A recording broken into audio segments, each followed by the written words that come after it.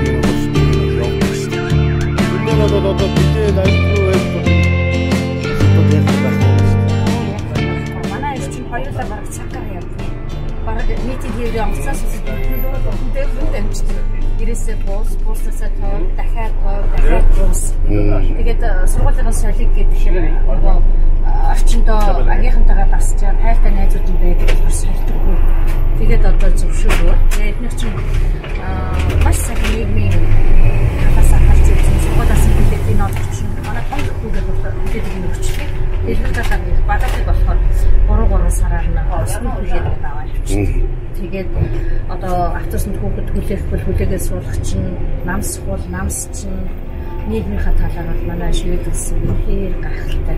Би одоо тэгэл бодлоо ээжигээ аавыгаа настай хүмүүс манай монголчуудаа яа гэдэг зүйлээд боддог шүү дээ. Гэтэл ингээд асар өндөр шаттай тийм ээ. Доошоо болгож намсаж өгөх нь битгий хэл.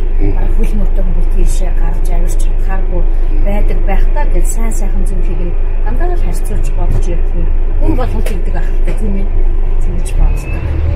Швед бол үнэхээр нийгмийн сантай өөрсдөө татварыг төлөөд миний төлөө юу хийж байна гэдэг иргэнийхээ үүргийг ч ард ирэх маш сайн мэддэг. Тэгээд жоохон зөрчигдөөд ирэх юм бол яагаад ингэж байна гэж асуулгаа маш сайн тавьдаг. Одоо хүнд олон үнэт чанаруудын байна, хамгийн хэрэгтэй зүйлс зөндөө байна. Түүний нэг чинь эрүүл мэнд байна. Ганцхан агаарын зөвлөх ногоон үзэмжний нүгээр бүгд байна. Тэгэхээр бүгд эрүүл бие сарав тухай шүү. Бүгдүүдийг нэг сонсох өсвөр үе буюу бага нас гэдгийг ялгаад одоо өстэй үнэн мэдэрч байна. Тэгээд өөрийг нь хүндэтгээс сонсоод ирэхээр өөртөө маш их ихтэй болох цэнүүд асар сайн болж байгаа. Хоёр том хүнтэй л амьдраад байгаа шүү дээ би чинь. Тэгж байгаа бах тийм. Тийм чөлөөт цагийн тухайд бол манай хоёр бол одоогоор өсөнд явж байна, волейбол явж байна. Нэг нь бол мариу хуурд явдаг байсан, түр завсарсан. Манай том хүүхэд бол төгөлөг хуурд явдаг байсан. Гэхдээ миний хүүхэд чинь явж исэн тэр сэтгүүн үнэхээр байдаг. Бид гурав нэг хоолоо идэж сууж байгаа. Хойд насны тухай яриа олсон. Яагаад ч тэр сэтгүүрөө орсон юм бэ? Тэгсэн миний том хүү ээж би хойд наснаа дахиад тав болж төгөлөж хэлчихсэн. Тэгээд би сонгодог урлаг гэдэг, хөгжмийн урлаг гэдэг хүүхдийн дотоод сэтгэл мөн чанартай үнээр нөлөөд юм байна гэдгийг хүүгийнхээ тэр ярианаас мэдэрсэн. Тэгээд өгөлдөр мөрийг дахиж авч өгөөд одоо тавьчихсан. Хаяа нэг морогоо тавьж харагдчихсан. Тэгээд даалга мөр өгдөг. Яагаад тэгэхээр 3-6 дугаар ингэ чинь улсын шалгалттай байж. Тэгээд өгдөггүй мөг гэдэг дахаар өгнө. Одоо манай багш нар яг 6 дугаар анги байхгүй. Тэгэхээр багш нар нь ингээд 7 хоногийн эцэс болгоно. Бүх 10 хэдэн хичээлийг бүгднийг бичсэн. Дэлгэр талаа хийм дээр тийм байла. Математик дээр тэрэн дээр тоглолоо. Одоо их 7 хоногт 3 хичээл авсан юу прೂфтэй буюу тест авна. Тэгэхээр дэлгэр талаа хийм дээр нь та анхаарал татуулаарай. Хөө мэдээллийг нь өгнө. Тэгээд энэ хүүхэд юун дээр ахиж чинь, юун дээр буурж ийн гэдгийг мэдээллийг нь маш сайн өгдөг. Сургуулийн үнэхээр сайн шүү. Баг нь болохоор Испани сонгосон. Ягаад Испани сонгосон бэ гэсэн чинь одоо энэ ойр тойрны амьдарч байгаа бүх улсууд ярьдаг шүү дээ. Том нь болохоор Франц ч нэг болдог зохиолын хайрын нэг тийм ээ. Тэгэхээр манай том ерөн жоохон тийм хэрэгтэй. Тэгээ өөртөө нэг таадаг учраас би Франц сонгосон гэж баяртай байгаа. Одоо хэдүүлээ үүдэн булаа ороод манай том хөвчөлөд хараад ирж байгаа. Тэгээ том хүүгээд өсөд бид гурав хаяа сард нэг удаа ингэж уулздаг. Би ч одоо ажил хийчихгүйгээд баг байхтай найзхан айхтар тэгж болсон гэж гараас нь хөтлөд яваад байхад байсан. Энэ хоёр ч одоо өөрсдөө их том болсон. Тэгээ сард нэг хаяа нэг удаа уулзаж бид гурав гадуур ингэж сайхан ярьж гадуур хоол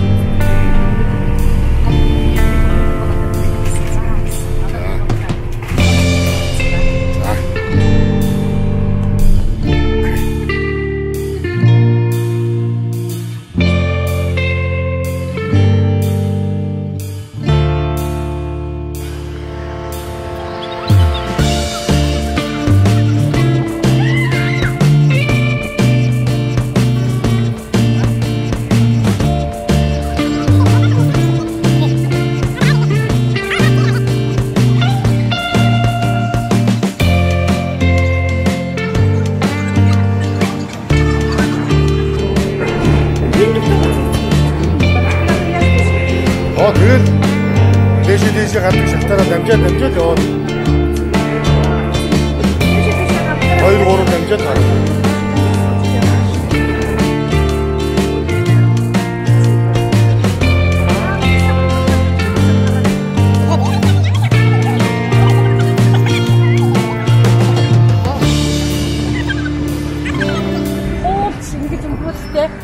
Сард нэг удаа ингэж уулзнаа. Тэгэж бас нэг хадгаад тэрхээс иргээд хоёр өдрийнхаа дотроо юу бодож явдаг юм мэднэ.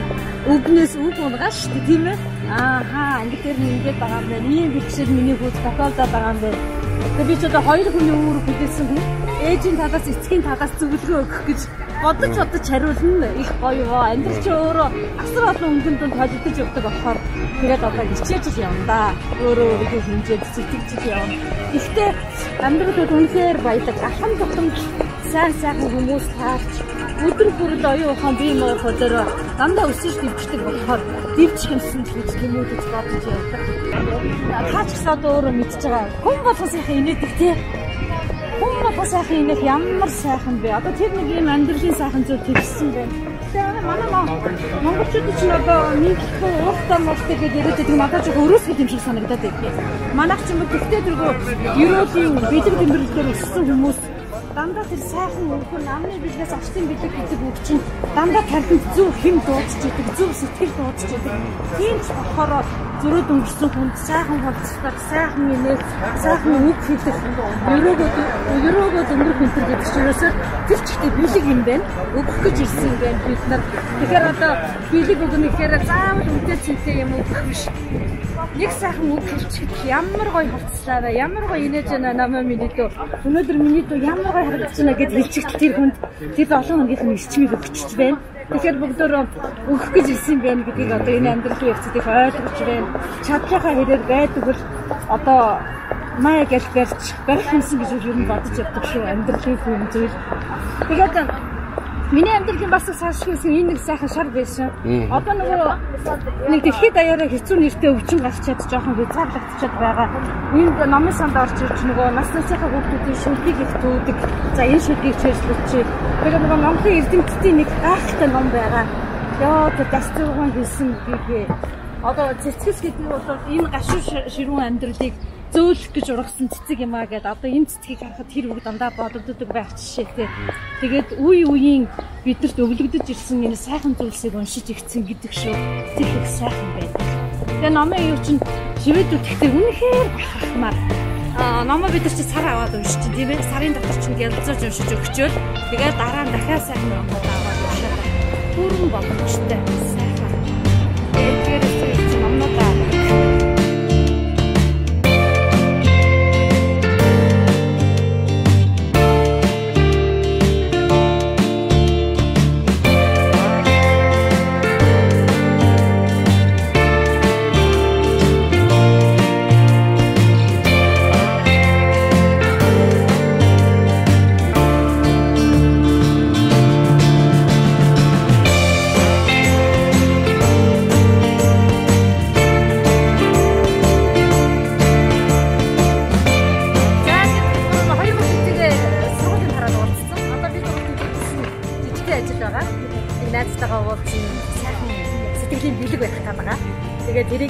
тэгээд бид гурав шууд харина.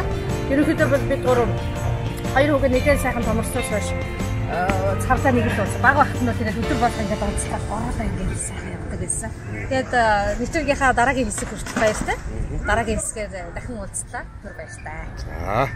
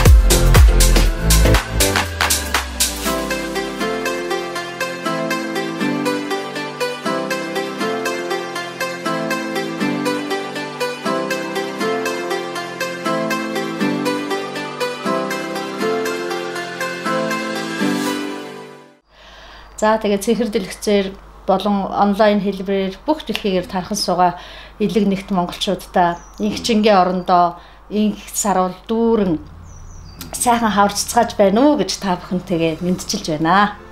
Намайг Ядамсрынгийн зоолбаяр гэдэг. 5 айлын яг 5 хүүхдээ яг дундах охин нь дээрээ 2 ахта доороо 2 дүүтэй. Архангай аймгийн Тариац сумын Цагаануур бригадын сүүл толгой гэдэг газар төрсөн байна. Тэгээд 78 онд төрсөн, 80 онд манайх Улаанбаатар хотод орж ирсэн. Ээж 2 маань тэгж хуучилдаг. Тэгээд Чингэлтэй дүүргийн 10 жилийн 11 дугаар сургуульд одоо бид 5 тавуулаа төгсөж тэндээс одоо ажил амьдралын гараа бүх амьдрал маань эхэлсэн. Одоо болтол ээж 2 маань тэнд сайхан амьдарч байгаа. Тэр бол одоо өстой хүүхэд нас маань бужигнэр нэг шороо идэж өссөн дөө гэдэг шиг тий. Яг л тэр 17 дугаар сургууль яваад баг 2-3 минут алхаад орчдөг тэр газар одоо ч л байсаар амьдарсаар байна да. Архангай Тариацд бол төрөөд удаагүй Улаанбаатарт ороод ирсэн болохоор сайн мэдэхгүй байсан. 3 дугаар курсээ төгсдөг жилээ дүүтэйг нэг явж ирсэн. Яг дараагийнхаа дүүтэй. Тэгэхэд бол бас л одоо бодох нь нэг юм мэдгээгүй юм билээ. Ээж автагаад цуг яваагүй болохоор. Тэгээд удаан жил яваагүй яжгаад өнгөрсөн жил 2 хүүтэйгээ очсон. За тэгэхэд бол өстой нэрээ үнэнхээр гоё байсан. Цэнхэрлэн харагдах уул гэдэг тэр сайхан дууны одоо өстой шүлгийн баддаг болгоныг нь баг утгаар нь мэдэрсэн. Яагаад тэг цэнхэрлэн харагдана гэж хэлдгийг алсрах тусмаа цэнхэртээд наашлах тусмаа яг тэгж үнэхээр үзэсгэлэнтэй харагддгийг билээ. Тэгээд одоо нөгөө манай ээж тэгж ярьдгийг тэсийн голын унаг гэж мэдхүү, тэрхийн голын хөөхөн гэж мэдхүү гэд миний ээж ч гэсэн сайхан тастасыг бидэг. Яг тэр нэг тийм сайхан тэр их нуур гэдэг нэртэй шүү дээ. Тийм ээ. Тэгээд тэрхийн цагаан нуур гэдэг домог нь хүртэл гайхалтай. Талаад хамгаалсан тайхар чулуу гэл тийм ээ бүр ингээд бараг явсан газар болгоно домгоор юм бүрдсэн. Үнэхээр биш. Тэгээд өнгөрсөн зун тэндээ гэр кемп авчаад бид нар сар гарan болох хугацаанд нэг 10 хоног аялсан. Үнэхээр биширсэн. Тэгээд тэр цагаан нуурын тэр их нуурын хөвөн дээр тэр хаялга нь орж ирж байгаа. Тэгээ нөгөө өвгөн хад байна, чулуутын гол байна, шар нахон там байна, хоргын тогоо байна, чулуутын гол байна. Тийм ээ бүр өстө багтаад баршгүй. Манай хоёр бол бүр ямар энэ хоёр ч юм уу Монголд төрж өсөөгөө хоёр шүү дээ. Тэгтэл ээж нь ямар гоё юм бэ л гэдэг байгаа.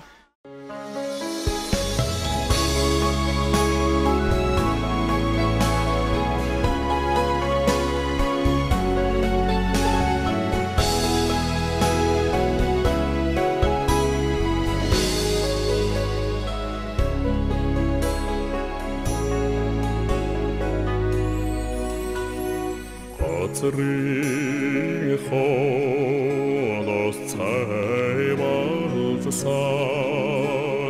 ганган цагаан хот байраа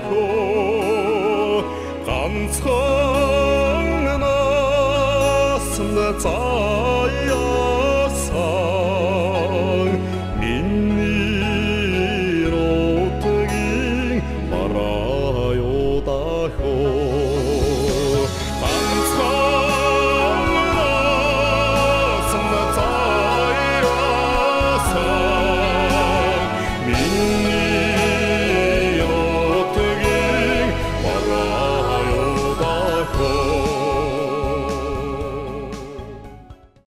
Нөгөө хүүхдүүдэд заах болдог. Өөрөө нөгөө хоёр хүүхдтэй бас ярьж өгүүлдэг. Эмээ өвөө чи ийм сайхан газар төрсөн шүү дээ гэд ярихын тулд би өөрөө нөгөө Google-ээс олоод тэгэл ном сонин бүхэл зүйлээс унших болдог.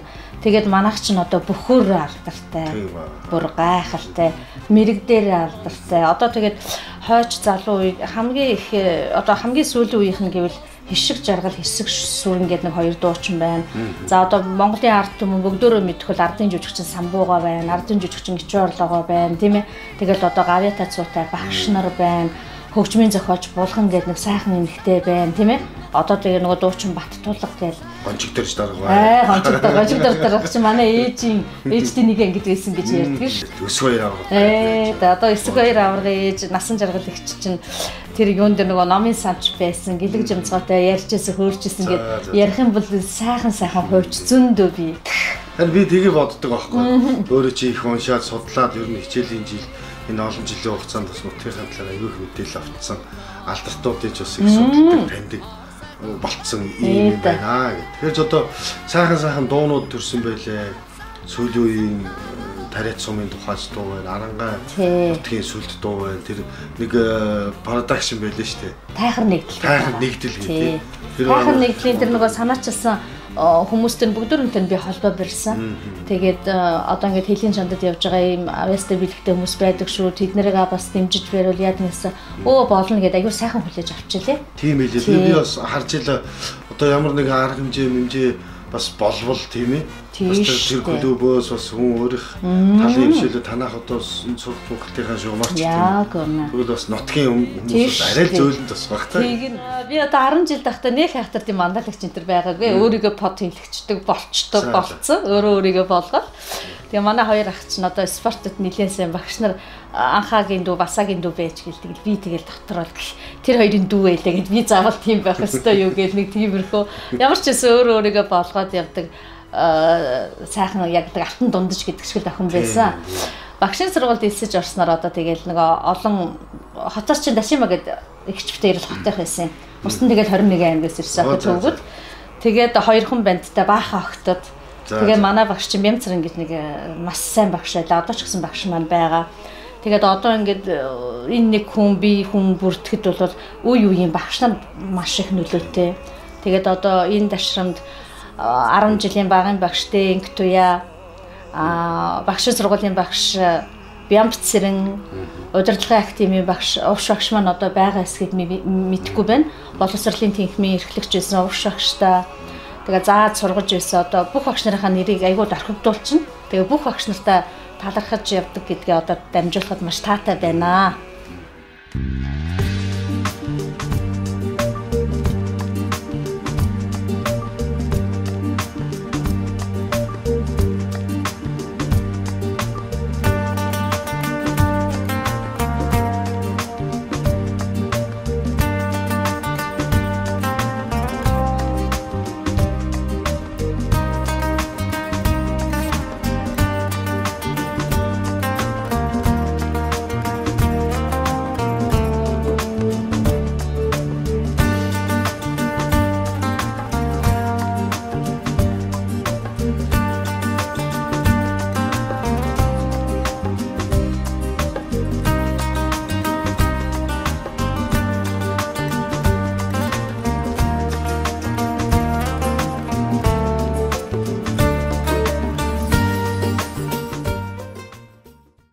Тэр нэг бага насанд нэг өдрийн тэмдэглэл гэдэг нэг яриад агаад яваад байгаа шүү дээ. Дундаа гэдэг байсан юм уу? Тэгээ тэр өдрийн тэмдэглэл бас алга болсон сурагтааж багш биш. Тэгэхээр тэрнээс чинь бас ямар үлгэр жишээ байв тухайн үед одоо бодвол бүхэл юмаа тэн дээрээ л буулгаж ирсэн. Бүхэл юмаа буулгадаг байсан. Баяргоныг. Би одоо ингэж бодох нэ манай аав надлан очичоод юмаа янзлж байсан чи аавынхаа ээжэд биччихсэн захиаг болсон. Тэгээд нэг хөрх юм дэвтэр. Манай аав том ах хоёр маш гоё бичдэг хүмүүс бичнэ гэж өстө үнэхээр сэлнэ. Тэгээд би аавынхаа ээжэд нөгөө сэтгэл алдраад тэр хэлжсэн үг мөг нь ямар гоё гэж. Тэгэхээр нэг аавын нэг тийм нандин юм биднэрт яад идэх юм бэ гэдгийг би тэндээс олж мэдсэн. Тэгээ одоо тэр тэмдэглэлийн дэвтэр дээр өдрийн тэмдэглэл дээр чинь бүх юмаа бичдэг байлаа. Баяр гуйнаг энэ өдөр юу болж өнгөрсөн бүгдийг нь. Тэгээд Австраас наашаа нүүж ирж байхдаа тэр сайхан зүйлээ орхичихсан. Гэхдээ одоо надад нэг л дэвтэр үлдсэн. Тэр нь одоо би тэгээд анх бүр бит хоёр ингэдэг байлаа. Түрүү сар нөгөө альбомудаа янзалт суусан чинь гараад ирсэн. Анх нөгөө цалин аваад будаа авдаг штэ. Будаа аваад будаагаараа яг гэр бүл дотроо нөгөө бирээсээ будаагаараа хоолоо ээж идвэл нөгөө мөнгө нь үрждэг гэх. Тэгээ будааныхаа уутыг анх хоёр хүүгийнхаа төржсэн эмнэлгийн энэ зүйлтийг тэгэл бүх нөгөө анхны X2-ийн ирж тоглож исэн тэр тасалбаруудыг бүгднийг би одоо ингэж наацсан. Тэр дэвтэр маань үлдсэн байлээ. Тэгээ бусд нь байхгүй болсон байлээ. Тийм миний авчин нөгөө хуучнаар бол Мон Инж бар гэдэг компани одоогийн тий нөгөө бууд захиралтай. Тэнд бол одоо тэндээс тэтгэвртэй гарсан л да. Ээж маань бол нарийн бовны АЦХ гэж одоо хуучин байсан. Тэнд байж байгаад нөгөө 90-ад оноос эхлээд бүх юм хөвчлөгдөд ирэхин цагт хүүхдүүдэд бол одоо олон жил тоогож хийж буян үлдсэн. Тийм сайхан хоёр хөгшин байгаа. Ах ихч дүүнэр одоо хаана вэ? Би дээр хоёр ахтай. Хамгийн том ах маань анх хоёр гээд 4 сайхан хүүхэдтэй маа сайхан гэр бүл байдаг. Ах маань одоо байна. Яг миний дээдлийн ах маань бас хоёр гээд ах маань одоо бид нарыг тэнгэрээс хараал байж байгаа да. 32 наснда анхныхаа үрийг одоо зулагийн үнэрлэлгүй үүд болсон. Тэрэнд нэлээд жоохон харамсаж явдаг. Өөрөө одоо тэгт чинь би энд 2008 он гэдэг чинь миний хүү чинь төрөөд нэг жил гарал болж исэн. Тэгэл холоос уйлаад ээжтэйг уцаар ирээл тэр цаг үе ер нь нэлээд хүндээсэн шүү. Дараагийн дүү маань Отхон Баяр гээд одоо увсаалаад гэр бүлтэйгээ маш сайхан амьдарч байна. Шведэд. Тий, Шведэд. Төгс Баяр гээд дүү маань гэр бүлтэйгээ одоо Солонгост амьдарч байгаа. Эмэгтэй дүү. 2 эмэгтэй, 3 эрэгтэй. Тэгээ одоо яг дөрүүлээ. Би чинь бас нэг 10 жил байхдаа тавлангийнхаа зургийг тавиад ээж хоёрынхаа зургийг голдон тавиад атгсан шагаа шиг 5 хүүхэд дөрүүлсэн аав ээж хоёртаа баярлалаа гэдэг нэг гоё шүлэн мүлэг зохиогоо тэрүүгээр гоё альбом шиг хийгээд ээж хоёртаа бас өгчсэн юм нь бол хаяа гоцроод юм орж ирэн шүү дээ нэг онгод орно гэдэг шиг. Хүн чи амьдралдаа 2 төрдгин гэсэн. Нэг нь ээжийнхээ алтын хилэгээс их газартаа мэдлэн, хоёр дахь нь ир юм хүн ямар ч аль нь ч ялгаа авахгүй хантай болохоор хоёр дахь удаага төрлөв. Хоёр өөр орчин төрсэн хүмүүс чинь нэг дор нийлээл нэг юмны төлөө зүтгэх гэж чинь таньж мэдэх гэдэг бол дахин төрж байгаатай адилхан. Тэгээд сайхан антайгаа чинь 2002 онд байна уу? Анх сургуулаа төгсчөөд удирдлагын академид сурж байхдаа анх танилцчихсан. Тий. Тэгээд танилцаад залуу залуунд сайхан байхад сайхан байлаа, цагаан машин цуучаал хэвээр ямар их инээдэг байсан юм бэ? Бүр мэдхгүй нам гэж байдаг бол бараг цуурхаар л инээдэг байлаа. Одоо бодоход ер нь инээд усаг цөөрддөг юм шигэ. Тий гэж бодогдоод байна шүү. Тэгээд хүүгээ бол том хүүгээ 2005 оны 7 сарын 11-нд миний өвчин Австрт сайхан эльфийн нурууны ингэрт төрж байлаа. Тэгээд үзүүлэх гээд явж байгаа. Та цуг байсан юм Австрт эсвэл та хоёр битээр араас нь очсон. Араас нь очиод тэгээ бас төрүүлээд тий эхлээд манай хүн Чех руу явсан. Чехээс дамжаад Австрт ирсэн баг. Ерөөсөө ингээд замын засаад явсан. Тий ерөөсөө дандаа ханыхаа араас явсан гэсэн. Тэгээд надад очиод 3 сарын дараа урилга явуулсан.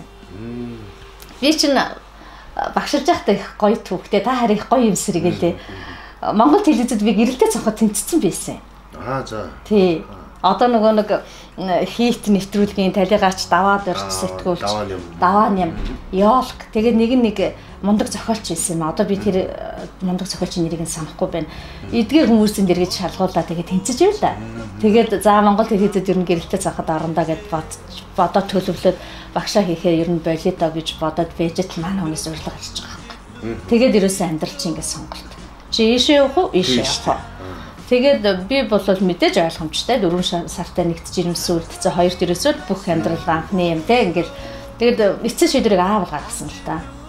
Ээж болохоор бас жоохон эргэлзэл за миний хоёр нь олон талаас нь бодороо гэл. Тэгэл аав маань би бол аавынхаа тэр шийдвэрт маш их талархдаг. Миний аав бол яг охиныгоо одоо миний охин яах гэж нэг тэргэж надад огт яриаггүй мөртлөө миний аав зүрх сэтгэлээрээ мэдэрч надад ийм сайхан амьдралыг бэлгэлсэн. Би аавдаа бол үнэхээр их талархдаг. Тэгээд гэрэлтэй цохот тэнцсэн тэр боломжоо орхиод ханаа сонгоод явж байлаа. Тэгээд 2004 оны 11 сард гараад замдаас та маш олон орноор орсон Чех руу явж байгаад алхаж явж исэн чинь нэг юм руу цөмрөөд орсон чинь намаг руу цээжээ хүртэл ороод тэг хүн чинь 9 шүү дээ юм боддtiin билээ. За одоо хүний газар ингээд зулбаад өгөх юм байж. Тэгээд тэндээс нэг арай хийж гараад нэг жижигхэн байшин байхаар нь орцсон чинь нөгөөх нь дахиад нэ. За. Тэгээд бид 3-ыг 4-ыг ингээд бодлоод яваад исэн тэнд байсан Чех хүн харчаад үгүй та нар ерөөсөө нэг болохгүй хүмүүс яваад байна гэд машинд суулгаад авчиад өгсөн чинь өглөө нь гарсан тосхон дээр авчиад өгсөн. Буцаагаад. Тэгээд тэнд байсан ихч за чи бол ерөөсөө жирэмсэн алхна гэж байхгүй юм байна гэд. Тэгээд нэг машинаар юуны Австри хилдээс за одоо энд 5-6 км байгаа. Шууд кино зохиол яриад эхэлчихсэн шүү дээ. Хэлээд юм. Амьдрал чинь кино наашаа ирсэн хүмүүс. Тий, одоо бидний үед тэгжэл ирдэг байлаа. Тэгээд нэг 5-6 км газар одоо та нар ингээд наад гэрлээ дагаад яг нөгөө кино зохиол шиг цагаан гэвэл ингээд эргэлдэн тэрэнд орж болохгүй шүү гэж. Тэгээд нөгөөх нь эргэлдэл яхаар ингээд шуургаал нөгөө бутанд доогорч ордог. Тэрэнд гисэн чинь нөгөө байцаа ногооны талбай шагаагаа мөлтөлчих гад болтгоо. Намхан гуталтай мөртлөөр тэгэж явж яваад тэгээ ядраад одоо бараг тэр машин зашин нэрээд аваасаа гэжсэн чинь алин үжи Австрт орцсон яваад исэн билээ. Тэгээ эдний иргэд чинь нөгөө нэг цагдаа гэж яг үнэн. Энд нэг 4 үл бүтэх нөхөр яваад байна гэдэг утсаад тэгээ хэлийнхэн цагдаа ярьж авчихсан. Тэгээд анх удаа Австрт Таранскийнхэн буюу цагаачтайхын байранд эмэгтэйчүүдийн байранд орж илаа.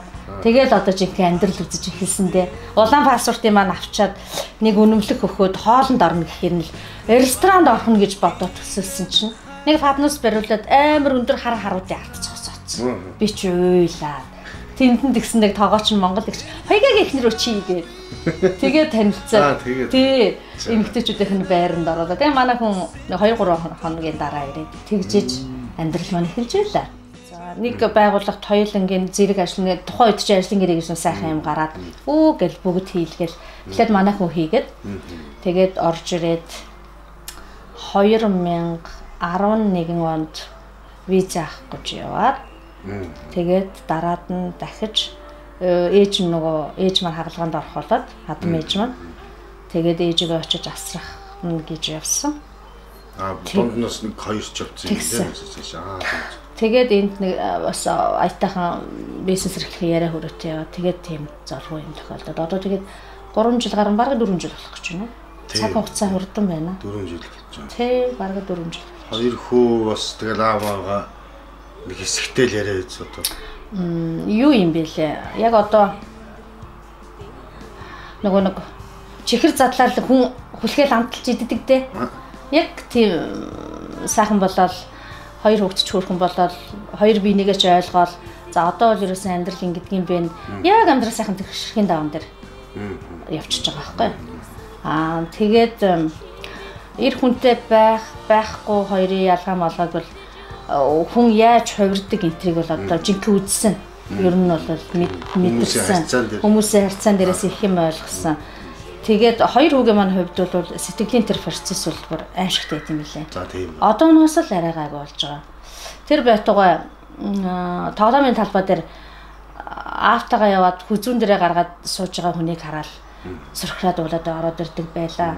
Монгол хэлнийх нь багш аавын тухай өгүүлбэр зохиог гэдэг үгэн дээр хүртэл эмзэглээд монгол хэлнийхээ хичээл суухгүй ирж байгаа тохиолдол хүртэл байсан. Тэгээд одоо тэр зүйлийг бол бид гурав тэгээд он цаг илээдэг гэдэг юм уу? Эсвэл бас заримдаа бодоход он цаг илээдгүй юм шиг байна лээ. Зүгээр тэр нэг ухамсараар юм уу давж гардаг юмуд бол гэж юу би дотроо бодсон. Тэгээд одоо миний хувьд бол нэг хүн биш хоёр хүний дайтай сэтгэж одоо хоёр хүүхдтэйг л үзэх гэж л үзээд л энэ да. Тэгээд яг амьдрал хар цагаан гэж хүмүүс яриад байдаг. Миний бодлоор бол хар цагаан гэж өнгө нь туйлын биш юм шиг байгаамаа. Тэрэн дунд зүгээр асар олон өнгө байдаг. Тэр олон өнгө дунд сүлэлдэж л одоо тэгэл явж хичээж байна тийм ээ. Аль болохоор тэгэл бүх зүйлийн балансыг барьж, IAV-ийг олж, хоёр хүүхдтэй л одоо нэг нийгэмд нэлээд гайгүй эмзэг биш хүмүүс болгох юмсан л гэж боддог. Ер нь бол тий.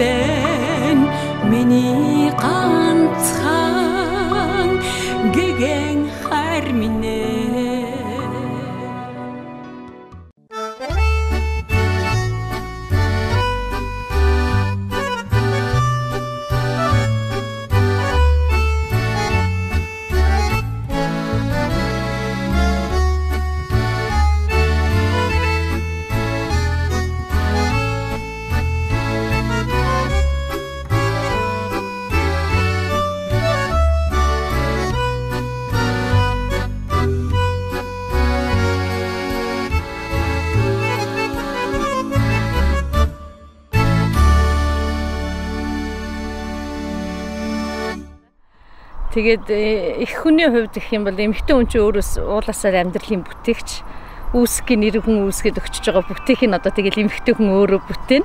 Нэгэнтэл миний сонгосон амьдрал учраас амьдрал гэдэг чинь ер нь бодоод ахад сонголт юм байна. Тэгэхээр одоо удмыг нь залгах хоёр сайхан хүү байна. Ийм сайхан одоо хангаан зүшг шиг хоёр хүүтэй хүн чинь юунд түүртгүү. Тэгээд өглөө болгон сайхан үгийн ирчмэнд босож хоёр хүүгээ хараад миний хоёр хүү чи хичээлд явахдаа айгүй хөөрхөн ээжээ би тандаа хайртай шүү гэж гараад явдгийн. Тэр үг мүгийг сонсох бол тэгэл ерөөсөө амьдралын ирчим хоёр хүүхдээс би маш их энерги авдаг. Тийм ч учраас одоо хүмүүсээ харж байгаагаар тийм дайчин хүчрэхэг харагддаг шалтгаан нь тийм. Тэгээд бас нэг юу гэдэг хүчрэхэг зүйл гэдэг миний ээжтэйгээ ярихаар манай ээж ч гэсэн гангар шаазсан тасэт л инээ шүү дээ. Цангинаад л энэ. Ноттой холбоотой явуулсан. Яа ер нь тийм баг шүү.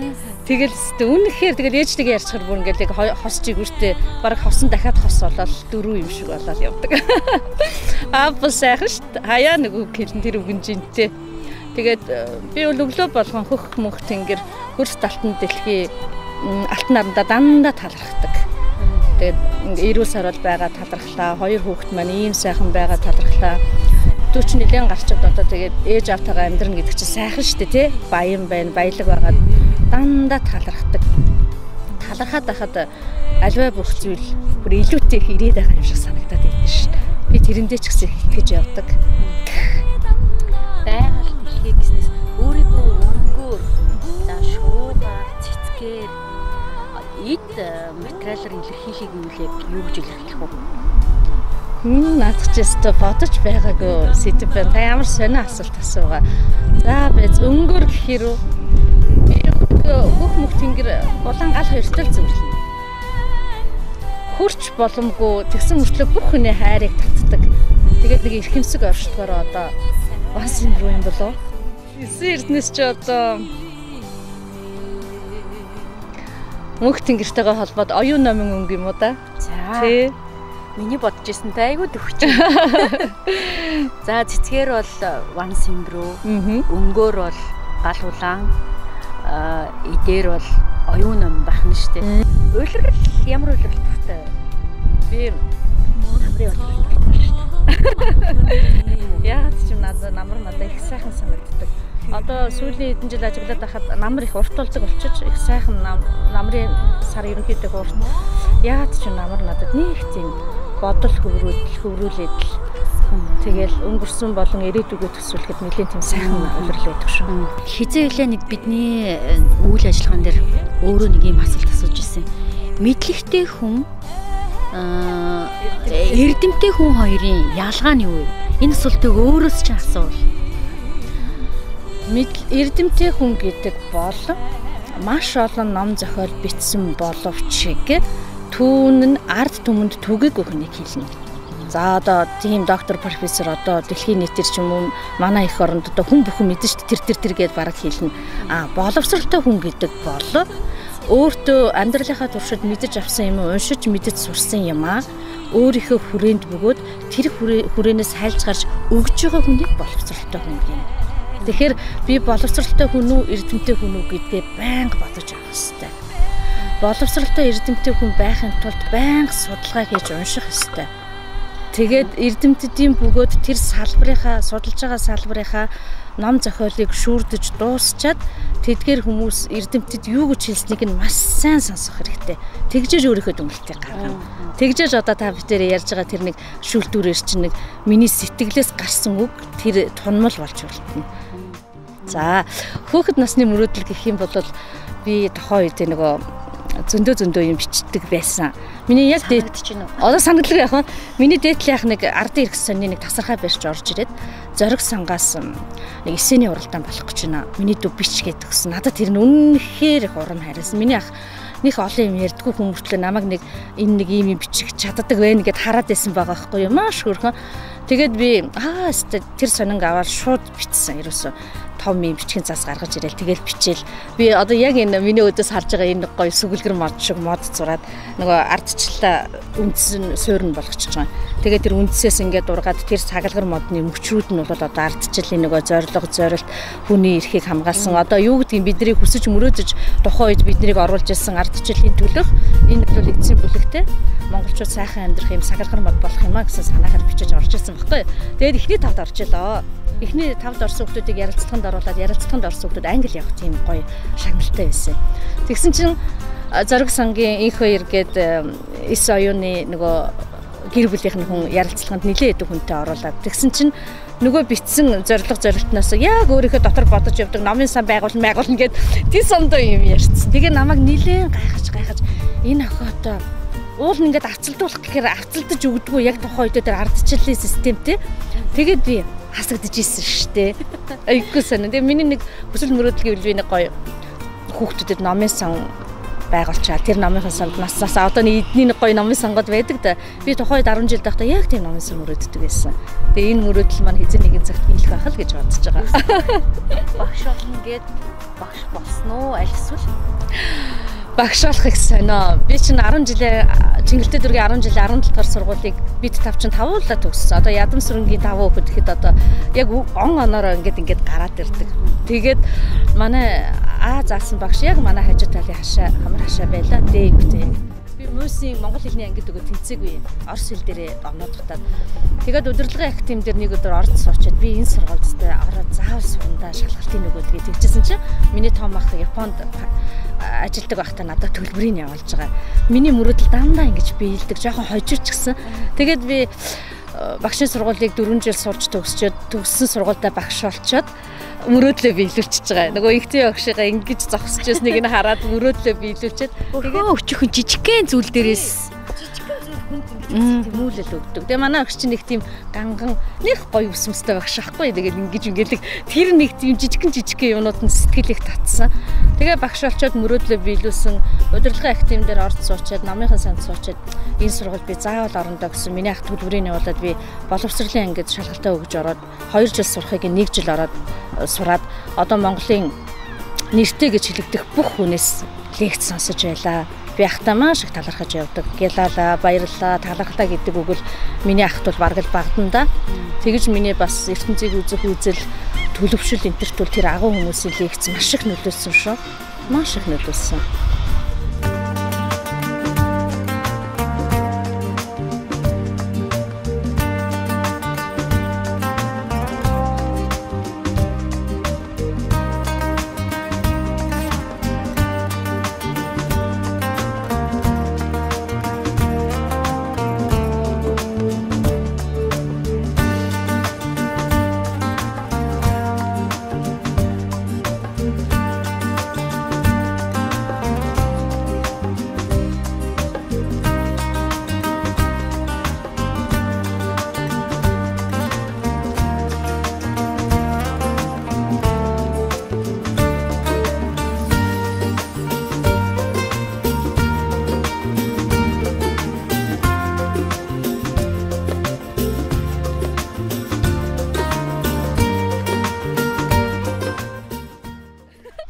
харин бүр өөрөө ч нэг тийм бие тамирын хувцастай ерөөсөө төсөөлөхгүй. Одоо өсгүйгээ гутлахгүй төсөөлөхгүй. Бас нэг ямар нэгэн аксессуар хэрэглээгүйгээр ерөөсөө харж байгаагүй болоод ингээд сонирхоод асуугаад байхгүй. Манай ажлын газрын дийлхэ гэдэг хүн тэгээд залууч таны энэ намайг одоо ингээд тань шиг ингээд ийм зүгөө явж байвал хүн гайх надад зохихгүй. Таа бол ийм үгүй байх юм бол харин сонио харагдана гэд хүн бүхний нүдэнд яг тэгээд тасцсан юм шиг гэлээ. Ямар нэг юм дутууч юм шиг гэж тэгж харагдах байх гэж хүний бас нэг юм энэ стил имижийг бүрдүүлнэ гэдэг ч бас их сонир штэ. Тэр чинь саяны нөгөө багшаас ингээд зогсохлоор нь би багш болмоор санагдсан гэдэг шиг те. Стил имижийн хувьд бол ингээд за өнөөдөр ямар хувцас өмсөж явах уу гэж бодоод нөгөө орой унтахтай хувцснуудаа гаргаад тавьчихдаг. За өнөөдөр улаан үгүй тим юм эсвэл би тим юм гэж зүггээд тэгэл ерөөсөө нөгөө бодоод бэлдээ тончтой тэгэл өглөө нь босоод би өөр чи айгүй их зүйлийг нөгөө нэг өөрийнхөө зуршлаа болгосон. Хүний нөгөө нэг эрдэнэтэд хүртэл тогтоохтой 21 хоногоос дээш нөгөө нэг ямар нэгэн имийг хийхээр дадал болоод зуршил болчихдээ. Тэгэхээр айгүй их имийг одоо юм хийсэн ч бэлддэг. Өглөө ажилдаа явахаас өмнө ч бэлддэг одоо тийм зуршлыг өөртөө амар суулгацсан байгаа байхгүй. За бид нар ч юм бол ерөөсөө өглөө бараг тэмтэрж байгаа л хувцас өмсөд тэгээ тийм хүн хүний нэг онцлог. Тэгэхээр нэг их чи юм байхгүй юу? Сайхан хувцаслах, сайхан инех, аман дээр байгаа нэг ерөөл бэлэг дэмбэрлийг хүнд өгөх гэдэг чи бэлэг.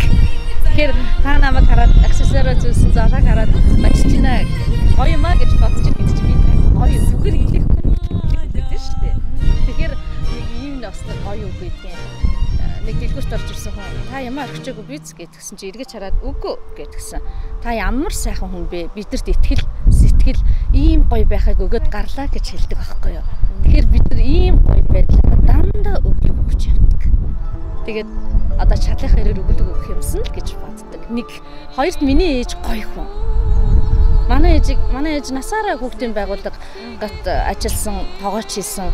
Анх нарийн бовны АЦ гэж байхад шар дэлгүүрийн тэнд байсан нөгөө Улаанбаатарыг хангадаг тэр нарийн цехний юунд ажилладаг байлаа тоогооч. Тэгээд тэр нь нөгөө хувьчлалгээд татан буугдаад сүүлд нь 22 дугаар цэцэрлэгт олон жил хүүхдийн тоогооч байсан. Тэгэхэд миний ээжийг ингээд битээр цуг автобусанд ингээд дамжаад явдаг штэ. Хаяа хүүхдүүд нь манай ах өргөж өгнө. Голцол нөгөө өглөө эрт явдаг болохоор дандаа буусаар явна. Тэгэхэд миний ээжийг эмчүү багшуул гэж асуудаг. Хизээч миний ээжийг та тоогооч гэж хүнэлж байгаа. Гэтэ манай ээж тийм хүн татах харизмтай, гоё яриа хөөрөөтэй. За инээвэл дуусаа. Тачгинтай сайхан инээгээл тэгэл хүнийг ингэж татдаг. Оцоо өгөөч ихчээгэл хүн тэгдэг. Тэгэхээр ээж аавын маань буян надаа их байгаа. Тий. Ээжийг шинэл ерөөсөө юу штэ ээжигээ хаар ер нь манай аав бол хөмөр сайхан хүн. Би аавараас үнэхээр их бахархдаг. Би тэгэхэд нэг оюутан байсан юм аа. Нэг 2 эрэгтэй хүн манайд ирж ирсэн. Тэгсэн чинь манай аав нөгөө крантай байсан баггүй 33 кран гээд ажлынхаа хажуугаар халтур хийн л дээ олон хүүхдтэй үн чинь тийжих гээд тэгсэн чинь тэр 2 залуу ирээд миний аавцтай маш их баярлжсэн. Манай аавыг ядам ахаа танд маш их баярлалаа. Манай аав чинь мартцсан тэр олон жилийн өмнөх юм. Яасан бэ миний хүү юу вэ гэсэн чинь та бид манайд нэг зуны байшин өргөж өгсөн юм аа. Тэгээ яг тухайн үед манайх мөнгөгүй байсан та ерөөсөө юм хэлэхгүй тэрчгтээ яваад гисэн. Тэгээд би тэгэд таныг яваад гисэн чинь нөгөө гүйччихэд машиных номерыг тэмдэглэж аваад тэгээд тэхийн зогсоол гээд ганц зогсдог тийм нэг тэхийн зогсоол гээд нэрлдэг газар байсан. Жолооч. Тэгээд тэн дээр очиод таныг олоод ингээд ирлээ гэ. Тэгээд миний аавд тухайн үед өгөж чадаагүй мөнгө өгчихсэн байхгүй. Тэгэхээр би тухайн үед нөх юм бодоагүй. Одоо ингээд хүний газар ирчээд хаяа ингээд асар олон зүйлийг эргэцүүлээд сууж байхад миний аав бол зүгээр л хүн. Үнэхээр хүн. Хижээч биднийг зодод загнаж байсангүй. Ирчүүдэд хүүхдүүдтэй яг хаяагаар хүрдэг байсан. 2 охиныгоо бол тэгж хатуу шинэ хандаж байсангүй. Тэгээ би бол үнэхээр гайхалтай ээж аа хоёртай.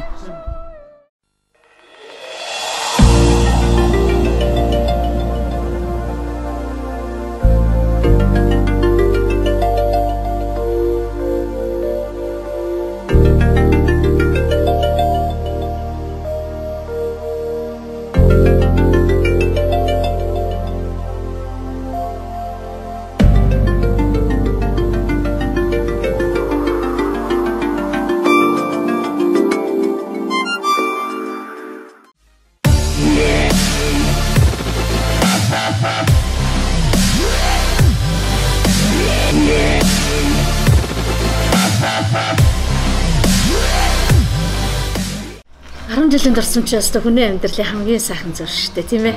Цаг үе, бага нас. Хүний бага насны тэр нэг олсон төлөвшил, ёс суртахуун эдэлж хэрэглэж байсан тэр нэг үнэт чанар ерөөсөө амьдралын туршид явдаг юм байна. Тэгээ бага насаа хүн их хайрлаж, ээж автайгаа их дотн өнгөрөөж, тийм инэрл итгэл хайр гурвын тэр нандин холбоог чанд манаж явах нэг чухал юм байна гэж ер нь ойлгоод байгаа. Тэгээд 10 жил л одоо үнэхээр их дурсамжтай, гайхалтай 10 жилүүд. 10 жилээсээ би одоо гарын 5 уранд багтахгүй 3 хүн сайхан найзтай. Нарын гэрэл Баттай болохоор Баясаа гэдэг нэг 3 сайхан найз маань байна да.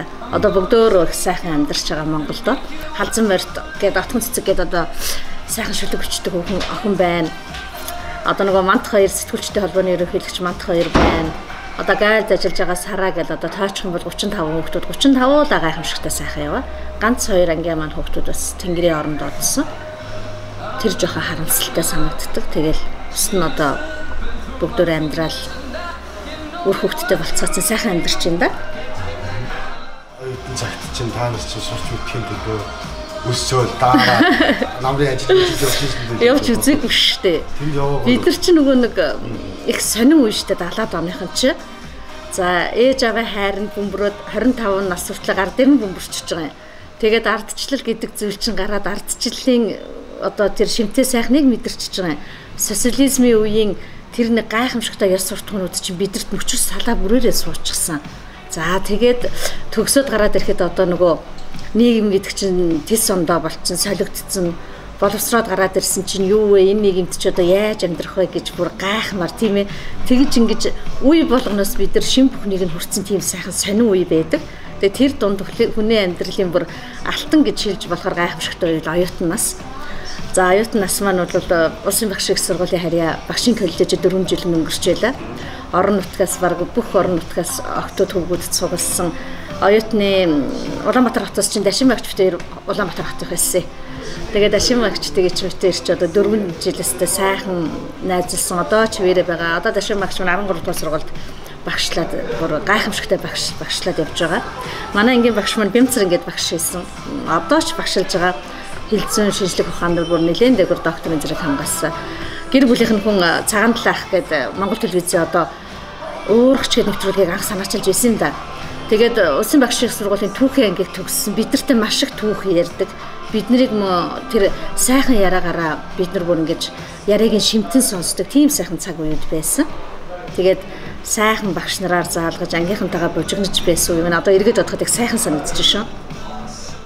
Сургуулиуд төгссөн. Яаж амьдралын гарааг анхаана эхэлж байгаа. Багшийнхаа сургуулийг 4 жил төгсчөөд хонхны баяр хийсэн Зэдэн багш маань хоолон чичрээл самбар дээр гараар бичиж чадахгүй байж үлээ. Хүн чинь тэгж их тогтолт юм билээ шүү дээ. Тэгээ бид нар хонхныхаа баярыг маш сайхан хийгээд дурсамжтай бүх өдрүүдэд өнгөрөөгөөд тэгээд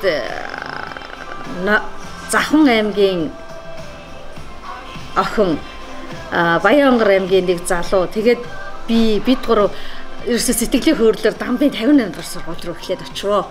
Тэнд ч очиод өстэй нэг анги дааж аваад чигтэйхэн сайхан байсан. Тэгээд байжсэн чинь манай төгссөн сургуулийн бааст захирал маань надад санал тавиад сургуульд ирж багшлаач гэд. Төгссөн сургуулийн маань 17 дугаар сургуулийн маань захирал. Тэгээд 17 дугаар сургууль дээр ирж илаа. Өөрийнхөө төгссөн сургууль багшлах их сайхан байт юм билээ. Аавсгээ заалгаж исэн, дунд ангида монгол хэлээ заалгаж исэн бүх багш нартайгаа багшийн хурал дээр одоо мөр зэрэгцэн суугаад тий удирдлагуудаас нь ингээ зааварчилгаа аваад багшийн игнэнд орох бол надад үнэхээр сайхан амьдралын тийм хорон байсан. Тэгээд анх удаа 40,000 төгрөг авч ирсэн санагддгийг. Тэгээд ээж хоёртоо одоо 10,000 гэж өгжээлөө.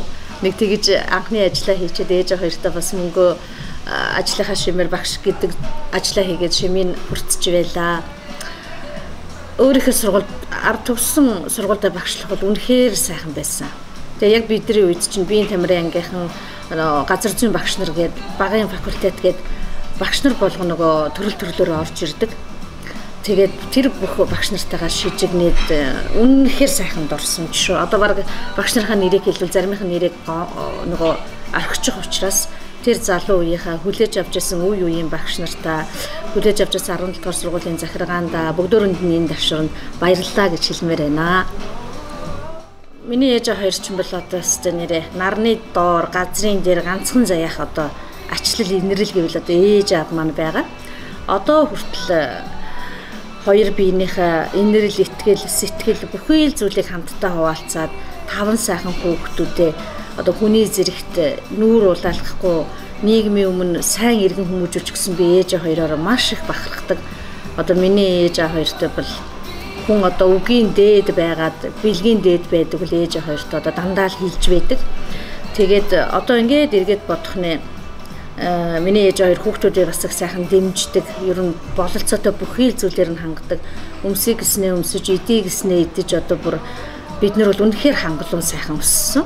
Тийм ч учраас би түрүүнд дурдчихсан тэр бага насны нүнжиг гэдэг бол хүнд насан туршид байдгийм байна. Тэгэхээр бага насаа хайрлаж, эцэг эхээ хайрлаж одоо ийм сайхан өсгсөн ээж аав нартай одоо бид нар цаг үргэж талархаж явах ёстой гэдгийг энэ дайд дашрамд нь хэлмээр байна. Миний ээж хоёр ч хоёулаа Архангай аймгийн тариадсан хүмүүс. Одоо нөгөө сайхан ярддаг тэрхийн цагаан нуур талаад хамгаалсан тайхар чулуу гэл гайхамшигтай суман голын хажууд бүр тоглож өссөн гэж ярьдаг. Тэр дуртадлуудыг нь ярихаар бүр өөрийн ирэхгүй сэтгэл догдолдог. Тэр догдолж исэн сэтгэл мөчөө бүр өнгөрсөн жил өөрийнхөө нүдээр хоёр хүүтэйгээ очиж харсан.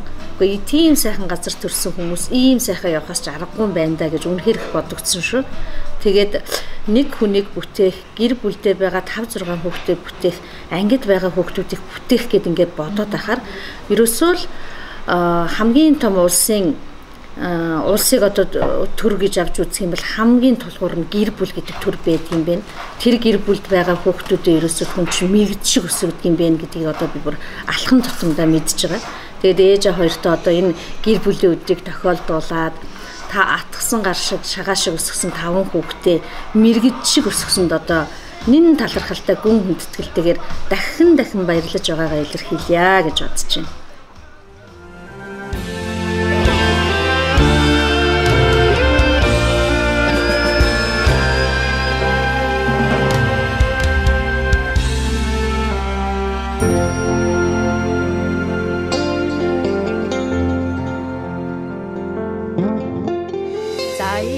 Бандитийн хүйгээ цугласан очулуунаас замбууд мөртөө ардимийн сэтгэлээс өнгөрний түүхийг ножисгэрэх салхинаас хүчтэй бүрийг доктор үйдүүлэх усаас архавхийн тэнүүн талмын эхэлдэг арын сайхан хангай нутаг минь үнэртдэг арцоо эрэгсэн заяа бүтэн мөртөө нараг дойгшгсэн сэтгэлийн сайхан ёроотэй мөнхөд орших арын хаммами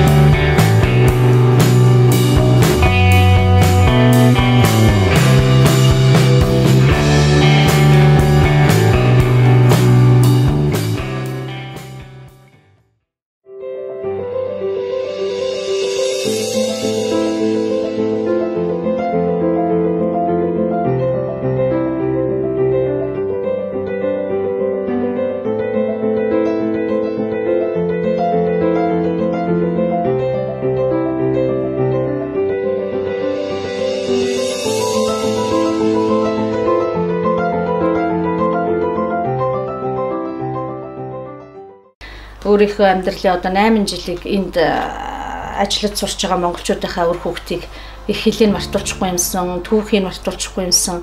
Чи хэний үр сад бэ? Хэн бэ гэдгийг мэдүүлэхийн тулд ер нь сүүлийн 8 жил явж байна.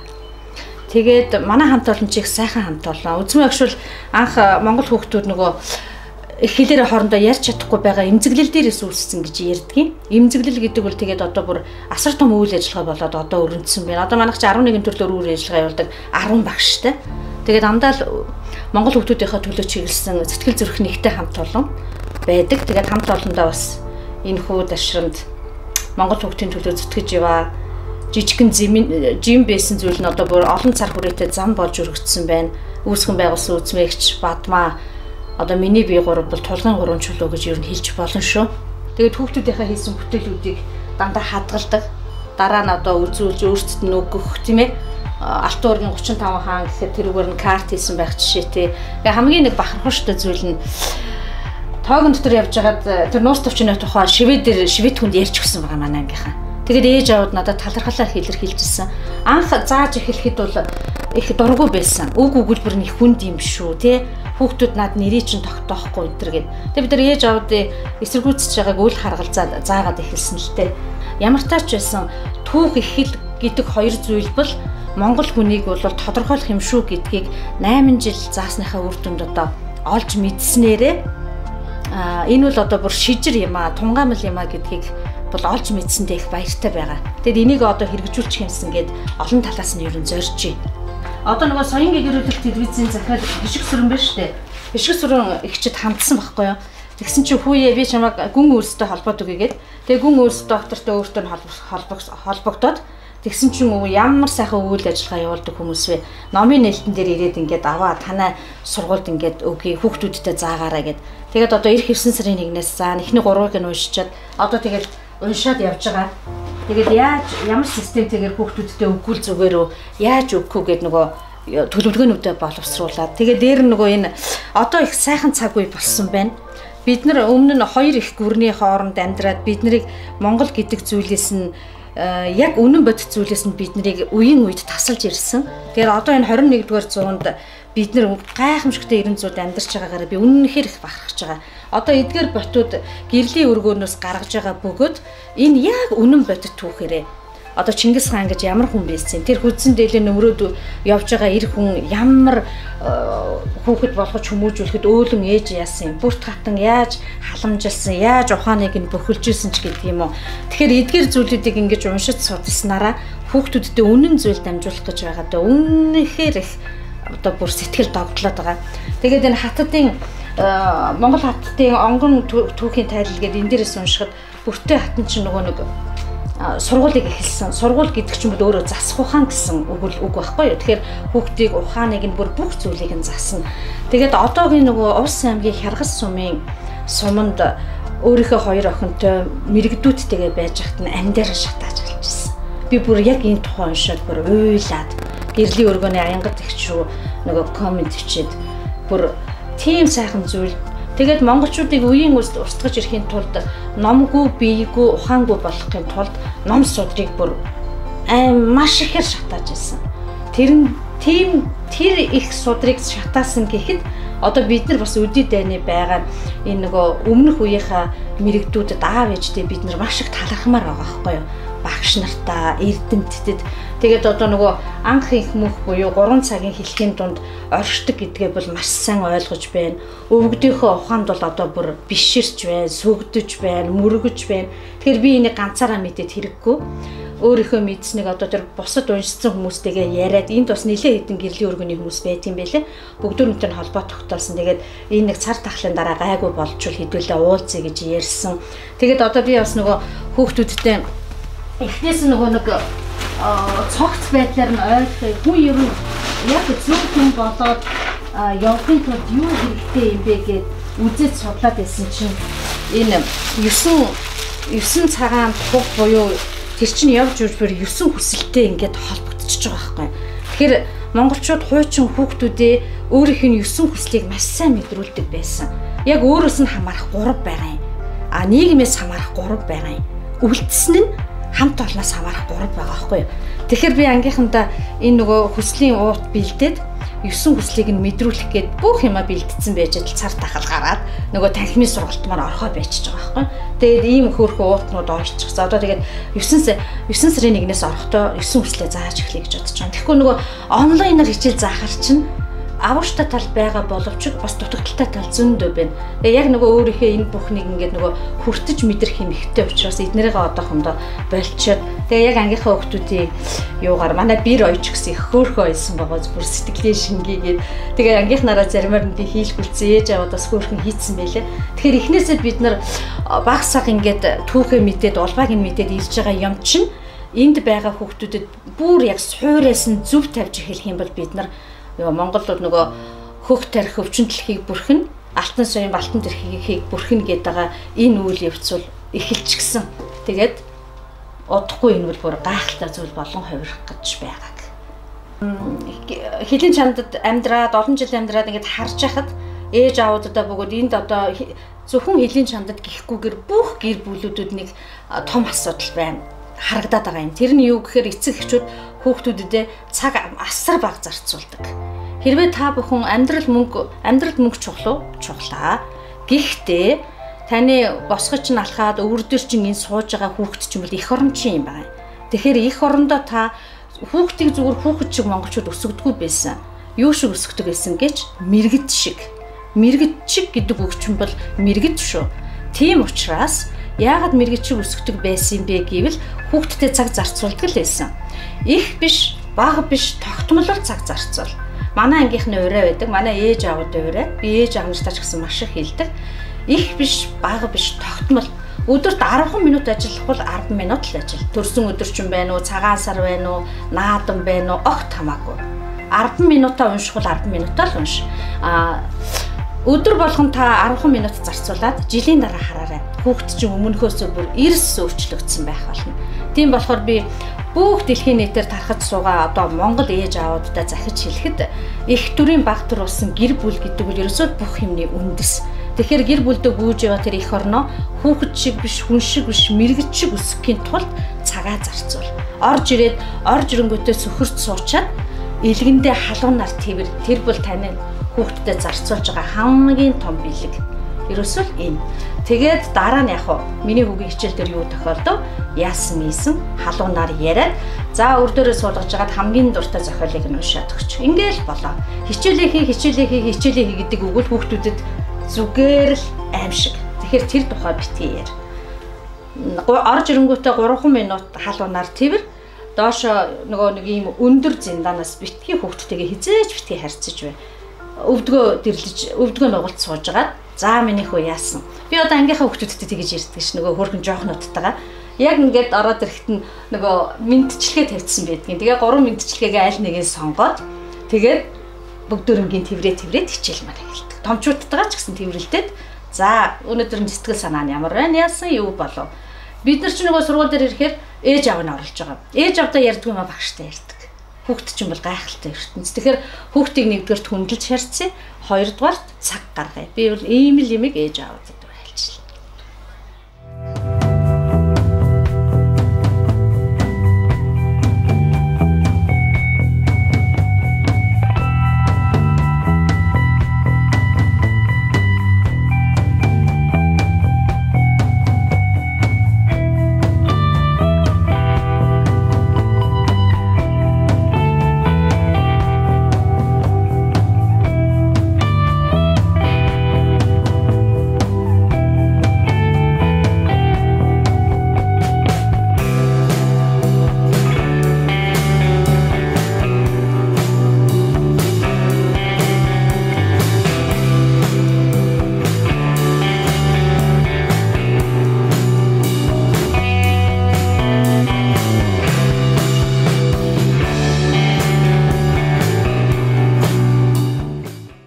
Багшхан гэдэг бол зүгээр л нэг хичээлээ заагаад юм уу 40 минут 1 цаг байгаад гарах биш юм.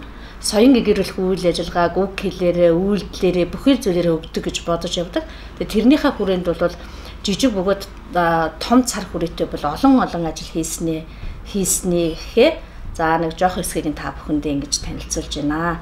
Өөр одоо бид нар тасралтгүй явуулсан айл өрхүүдэд одоо уран зохиолын ноён ориглууд болох гисэр жангар нуус тавчаа гертэн тавиллаа, уншуулдаг болголоо, сонсогдог болголоо. Энэ бол одоо огт сонсоогүй хүүхэд тэрний тухай дараад нэг хүн ярихад мэддэг шатыг нь бид нар тавьж өгч байгаа юм. Тэгээд нэг 15, 16, 20-той нэг тишээсэн сайхан залуучууд болоод оюун ухааны төвшрээд ирэхийн цагт манай Монгол бол одоо нөгөө мандна гэдэг шиг нүүдлээ соёлын аж ахуй бол одоо 21-р зууны хөгжил гэдэг нь бол хүн бүхэнд нээлттэй болчлоо. Тэр үед бол одоо эдгээр хүүхдүүд эн чинь багш зааж ирсэн шүү дээ, үзчихсэн шүү дээ гэдэг тийм ихтгэл үнэмшлийг нь олгох зорилгоор бид нар байнга их түүхээ чи хэний үргэлжлэл юм бэ? Одоо юу хийж яваа юм бэ? Цаашдаа юугаа хийх вэ гэдгийг зааж ойлгуулдгаараа нэм онцлогтой байгаа. Одоо эргээд бодох нь наадмаас бусад бүх үйл ажиллагааг хөтөлсөн байна. 13 оноос эхлээд одоо өсөглөлийн баяр хүүхдийн шинэ жил, цагаан сар, одоо номын баяр гэх мэтчлэн тоочвол одоо нэлээд жагсаагаад утсан баг дийлэнх юм байна лээ. Тэгээд бүгдөө санал тавьдаг, бүгдөөрэнд нэг ч удаа татгалзаж одоо төвөгшөөж байгаагүй бүх зүйлд нь оролцоод, дэмжиж, хамтраад явдаг. За одоо жишээлх юм бол саяхан байгуулагдсан Хэлийн Жанатах Монголын эмэгтэйчүүдийн академийн одоо тууцын гишүүн байна. Эмэгтэйчүүдтэй буюу одоо энд амьдарч байгаа өрх толгойсон гэхүү олон хүүхэдтэй ээжүүд, ахмад настангуудтай яаж туслах вэ гэдэг судалгаа гаргаж байна. За гэгээх шиг хамтлагтай бол бид нар байнга цагаан сараа хамтарч хийдэг. SLAVAPHOTO студиутэй бол одоо бүр хамтарч ажиллаад 8 жил болж байна. За одоо бусад байгууллагуудад орхих вэ? Ер нь Стокгольмд зохион байгуулагдаж байгаа бүх үйл ажиллагаанд оролцдог. Бүгдийг нь одоо боломжийнхаа хэрээр бүгднтэй ивент гэж хөтлөж ерөөсөө төгс бэлэгтийн хүүхдүүд орох чиглэлээр бүхий л чиглэлээр нь оролцож ирсэн. Тасралтгүй 8 жил ер нь явж шүү. Чуулга уулзалт гэдэг бол маш асар том ач холбогдолтой. 18 онд болсон ерөнхийлөгчийн ивэлтер болсон чуулга уулзалтууд ач холбогдол асар өндөр болсон. Түүн дээр одоо нэн тулгамдж ярьсан асуудал гэх юм бол нөгөө гадаадд төрсэн хүмүүстэд 2 иргэншил олгоё гэдгийг ярьсан. Мөн одоо бид нар чинь энд ажил хийгээд байгаа шүү дээ. Ажил хийгээд байгаагийн маань нөгөө тэтгэврийг маань холбох тухай ярьсан. Америк, Швед хоёр одоо энэ жилээс ингэж яригдаж эхэлж байгаа. Чех, Солонгос хоёр бол өмнө жил орцсон.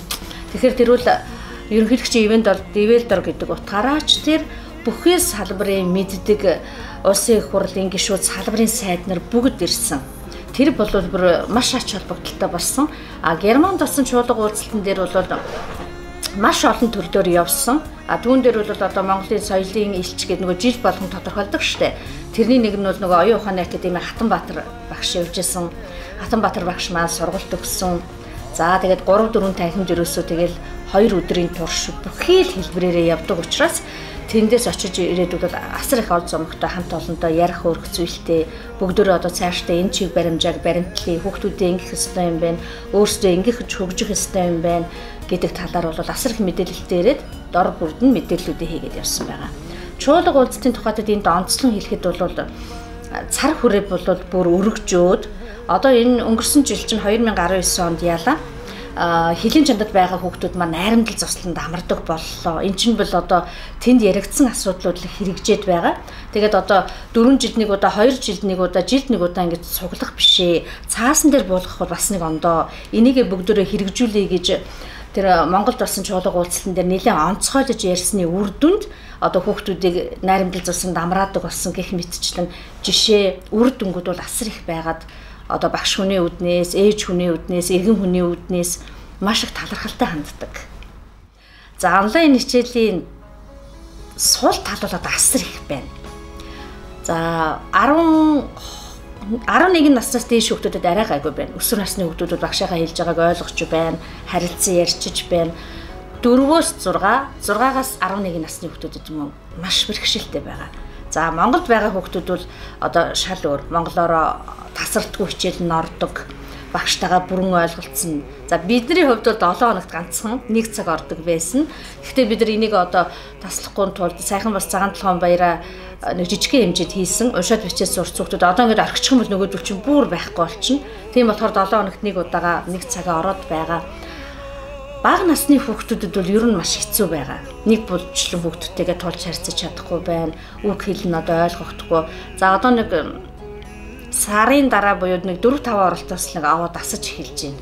Том хүүхдүүд бол яах вэ? Ямар ч байсан багштайгаа бүрэн хэмжээнд ойлголцоод даалгавраа нэг нэгээрээ явуулаад ганцаарчлаад уулзаад байгаа нь өсвөр насныханд бол гайгүй байна. Ажиглаад ахна гимназийнханд бас гайгүй байна. Гэхдээ л танхимын сургалт гэдэг ямар их ач холбогдолтой юм бэ? Амьд харилцаа гэдэг чинь хүнд ямар чухал байдаг юм бэ? Багш хүний тэр нэг өгөх гээд байгаа тэр сэтгэлийн эрчмийг амьд харилцаа бол бүр асар их мэдрүүлдэг юм байна.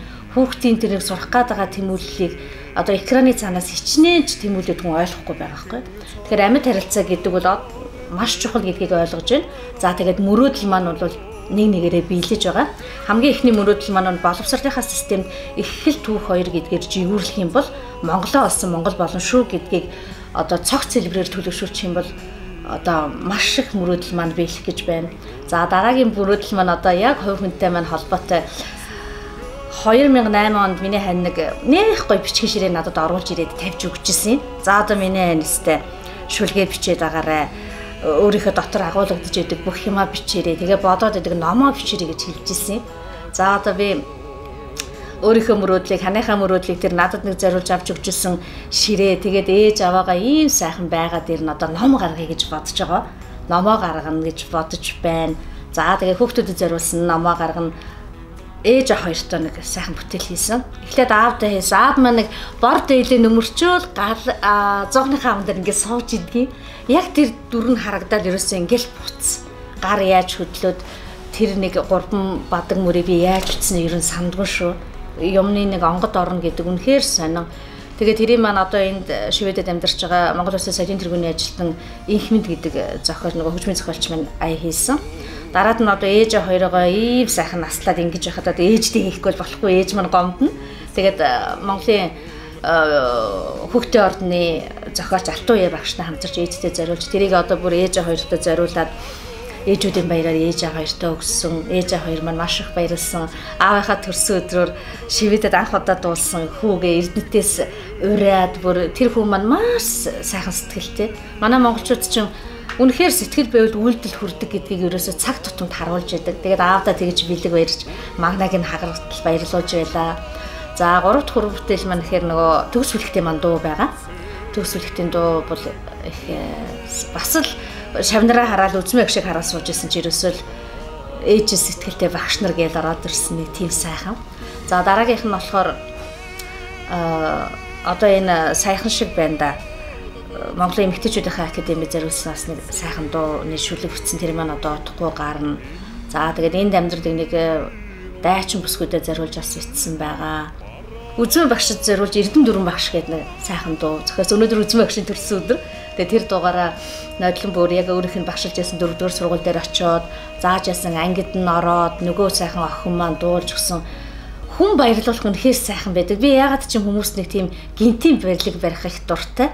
Тэгээд үзмэн багштай нодлон төрсөн өдрөө хийхэд нь хэлээгүй байжгаад тэрийг барихад бол үнэхээр их баярлсан. Тэгээ нөгөө нэг сайхан үг байдаг штэ. Баярлуулсан бол дуугаа яваа. Баярлуулсан нь ярьж яваарэ гэд. Тэгээд ямар нэгэн хүн баярлаад тэр баярлуулсан эзэн нь би өөрөө байх их дуртай. Гэхдээ би тэрийг ярьдгүй л дээ. Тэгээд та ийм сайхан зүйл асуусан болохоор ээжигээ аавыгаа одоо мөр зэрэгцэж яваа найз нөхдөө ер нь боломж байвал бүхэл зүйлээр баярлуулах юмсан гэж ер нь боддог шүү.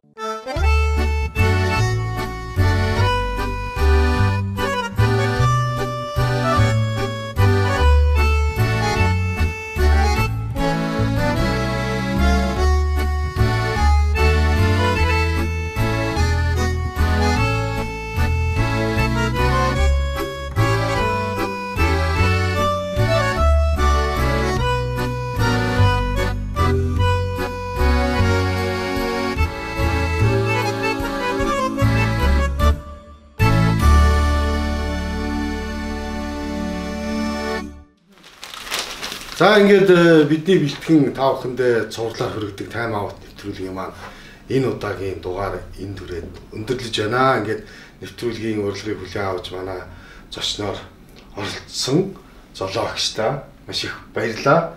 Мөн одоо цаашдынх нь уран бүтээл өндрөөс өндөр амжилтыг хүсье. Ингээд та бас нэвтрүүлгийн төгсгөл удахгүй болж байгаа их хүрсийн баяр болж байна одоо. Тэгээ энэтэй холбоотой сайхан баярын мэдлэгийг ар гэрийнхэн найз нөхөд өр хүүхдүүдэд мэдчилгээ төвшүүлж болоо. За баярлалаа. За ингээд удахгүй болох их хүрсийн баярын мэндийг дэлхийн нийтээр тархан суугаа бүх монголчуудтай болон их нутагтаа инхчингийн орондоо мөнхчин жаргасан бэлэг ерөөл амнаас амандаа дамжуулан уламжилсан монгол түмэн сайхан баярлаарай. Нэвтрүүлгийн маань оргил хэсэг төгсгөлдөө ирдэг их тийм сонио уламжлалтай. Тийм тий.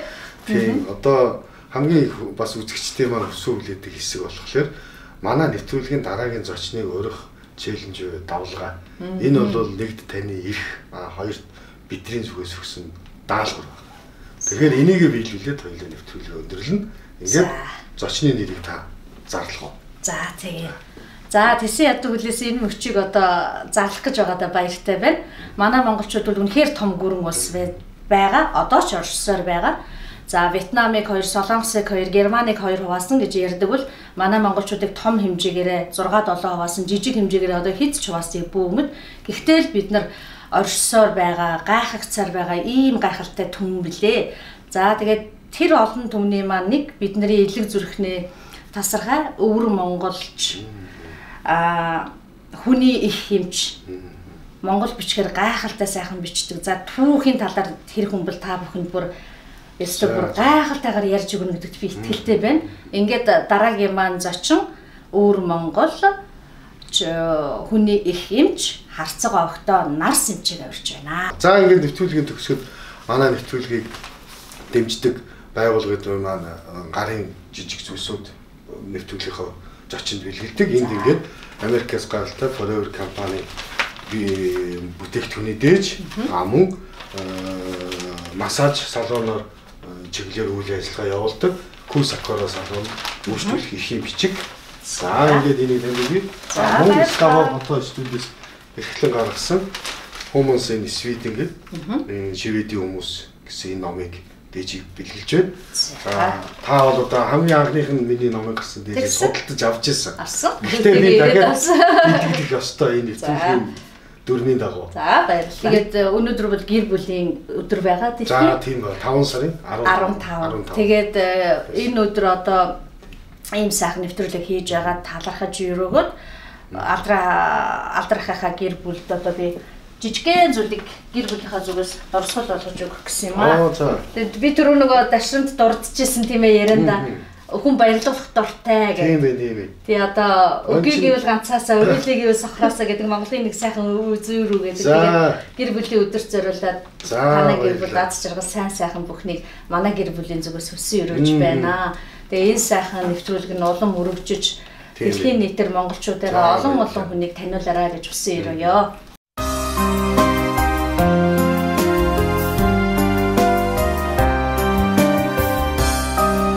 Авата алга зүрхэнд минь ирчилсэн аялагүй хайр алд биеинд минь сүндэрлсэн алтан ургийн яс амин заяаг минь тэтгсэн асах улаан гал ашид дэргэд минь туршилсан тахлахгүй юм уулаа ээжээ та энгэр цээжинд минь нэмсэн эрдэнэт дээдийн хайр элэг зүрхэнд минь цутгсан ихсийн ариун цус игнэгт намайг хүвэлсэн инх тэнгэрийн дагн инхэд намайг ивэлсэн эрчит улаан нарам билээ үр минь та үүлэн тэнгэрээс задарсан өв их ном үлгэр амьлаан буусан өвөвдийн их хүч үнэн жаргалыг илүүлсэн үнэт дээдийн хайр үндэс ухсааг минь залгуулах асралт дээдийн эрдэнэ нартад ганцхан заяах нарман билээ та нар надад ганцхан тохио